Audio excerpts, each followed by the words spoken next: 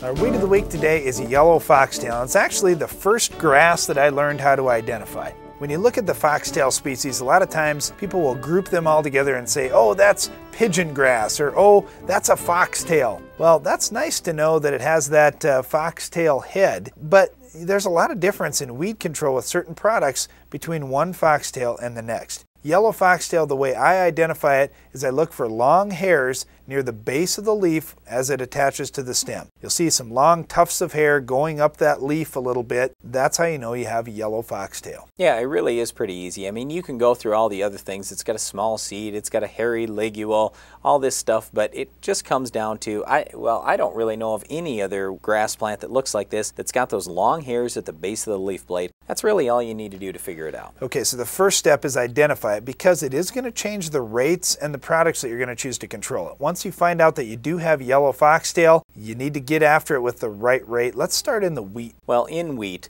when we start talking about Puma, one of the older grass killers, there's a lot of Puma used yet. You're going to need 4/10 or maybe even 5/10 of a pint, and it's not a whole lot different with some of the other grass products out there too. There are some that are going to be a little bit better on yellow foxtail, but you just need to check with your agronomist and make sure the product you're using is good on the foxtail you have. That's our biggest thing that we wanted to get across to you today. Make sure you know what you're dealing with. If it's all green foxtail, that's one thing. If it's all yellow foxtail, it's another thing. Maybe you have both. We do on our farm, so then you have to deal with both issues. Well, here's the other thing. In wheat especially, there's a lot of tank mixes with broadleaf herbicides and grass herbicides, and there is antagonism there when it comes to grass control. So if you're going to have yellow foxtail in your wheat field, just spray the grass herbicide first and then come back a week later and spray that broadleaf herbicide. You can't afford to lose any of your control, especially when yellow foxtail is already tough to get. Turning to corn, Liberty, or the new Ignite now, that is much better on green foxtail and even woolly cupgrass than it is on yellow foxtail. So keep that in mind. Even a full rate of Ignite or Liberty is not real great on yellow foxtail. You would probably need some help by putting a pre-emerge herbicide Well, it's kind of the same thing that Accent and Steadfast used to have that weakness in conventional corn. All the pre's work pretty good, like Harness, Surpass, Dual, and Outlook. They do a great job on yellow foxtail down. It's kind of the same story in soybeans. You've got Trefland, Prowl, and Sonaland. They do a lights out job on yellow foxtail. If you do have a few that get through, all the products do a decent job. Select Max, Post, Assure, all those grass killers, Post Emerge, Fusion will take out yellow foxtail. Yeah, and let's not forget Roundup is pretty good too, even at a low rate.